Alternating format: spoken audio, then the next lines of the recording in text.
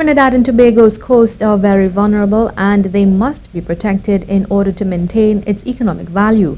According to Natural Resources Lead Specialist Michele Lamy, in 2015, 80% of the country's gross domestic product came from the coast.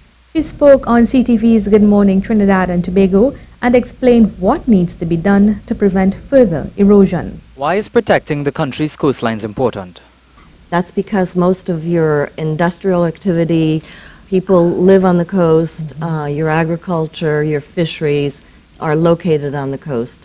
Over the years, there have been an increase in natural disasters along the coastlines, hence the more urgent need for coastal protection. Over the last 10 years, there's been a five-fold increase in storm events, flooding, and erosion compared to the previous decade.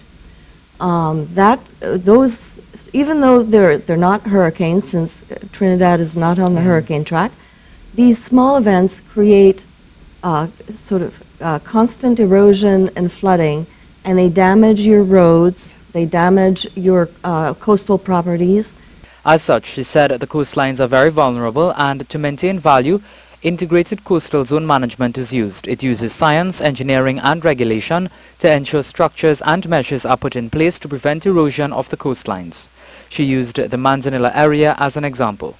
Manzanilla Beach, which was the repair of Manzanilla Beach, was a project of the Coastal Protection Unit of the Department of Ministry and Works. They actually did the right thing. They did the science and then designed the structures so that they can resist different levels or intensities of storms. And the combination of the science with the good coastal engineering is basically the way that things should be done. In recent years, Columbus Bay has retracted some 150 meters and lost 6 hectares of land. That, she said, is cause for concern. Rishi Harinanan, CNews.